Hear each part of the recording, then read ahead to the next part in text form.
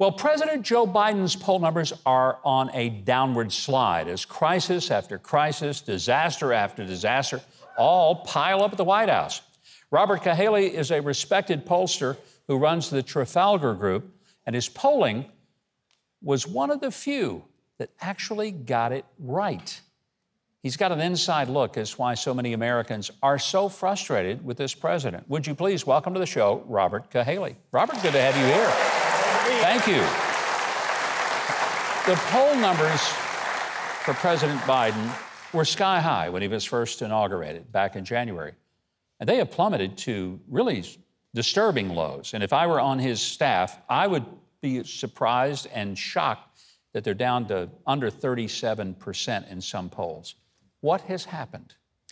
You know, for a while, Biden had this phenomenon going on where he was more personally popular than were his policies.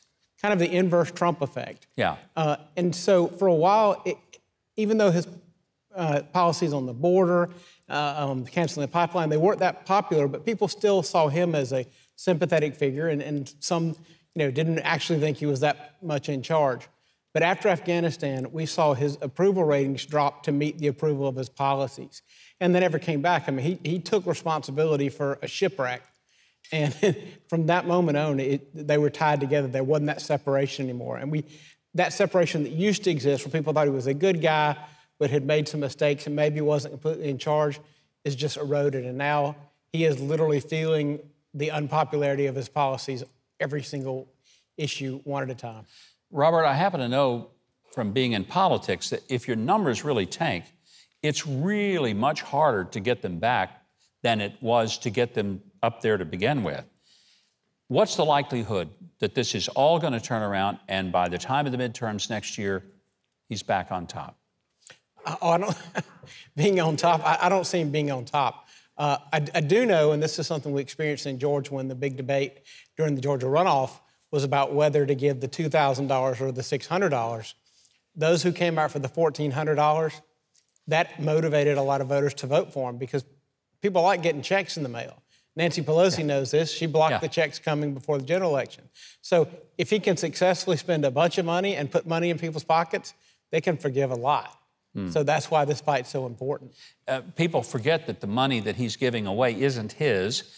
It belongs to all of their friends and relatives and to their grandchildren. And great-grandchildren. And great-grandchildren in this case, that's for sure. Why does your polls reflect more accurately what's going on? And I'm not trying to flatter you, it's just a fact. Trafalgar polls were way ahead of everybody else. You use a different methodology than the traditional pollsters. So explain that in layman's terms as to why you've modernized the mechanism. Well, and that's just it. It's got to be modern. We refer to what a lot of the other groups are doing as the Pony Express pollsters. People are no longer sitting around in the parlor waiting on the phone to ring for a political survey. Yeah. It's like, oh, honey, well, this is a political survey. Let's stop it. Nobody does that. So right now, when you get a phone call or something like that, people are having dinner. They've got kids that are screaming. They're driving home. They don't have time for it. And so these guys are still out there pitching these 20, 30, 40 question surveys.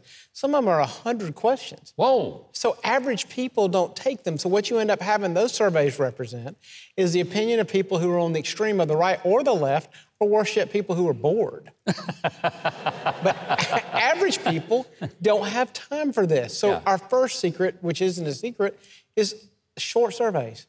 We want you to be done with our poll in 3 minutes. We want to tell you up front you're going to be done in 3 minutes. We also give people other ways other than just a live phone call. We'll give them an email, a text, and our texts are like text back and forth. And so we know that people answer them a day after. They answer part of them, and like some of the text ones, they'll answer one day and they answer the next one. I think there are probably people who answer our polls in the bathroom. Now, we don't ask them that, but I'm pretty sure it's true. I'm glad you don't. That's probably best. They might even do them during the commercials of your show. You don't know. As long as they don't do them during the show itself, we can handle that. I'm curious. I want to ask the audience, how many of you would take a call from a pollster if it was going to take you 30 or 40 minutes? I don't see a single hand. I guess none of these folks are bored. Good. How many of you, though, would be willing to take a 3-minute poll if you knew it was only going to take that long? That's why Robert's polls have proven to be more accurate and reflect an honest assessment of voters. What in your polling right now is showing up as the biggest thing Americans are concerned about? Well, you know, it's funny. It started with our Virginia polls, is this idea that paying people not to work has screwed up this economy. People believe that then. They're seeing it. Okay. Absolutely. I'm happy to hear that. And the thing is, the governors who got out front and stopped that money, we saw immediate shoot up in their approval rating. And the governors who sat back and let it continue, those are the ones that their states continue to suffer. And people see that correlation. They see the idea of the worst thing you can do to America is destroy our work ethic. And people are seeing that. They recognize that part of the problem is when you're paying people not to work, they get pretty picky about coming back to work. Yeah.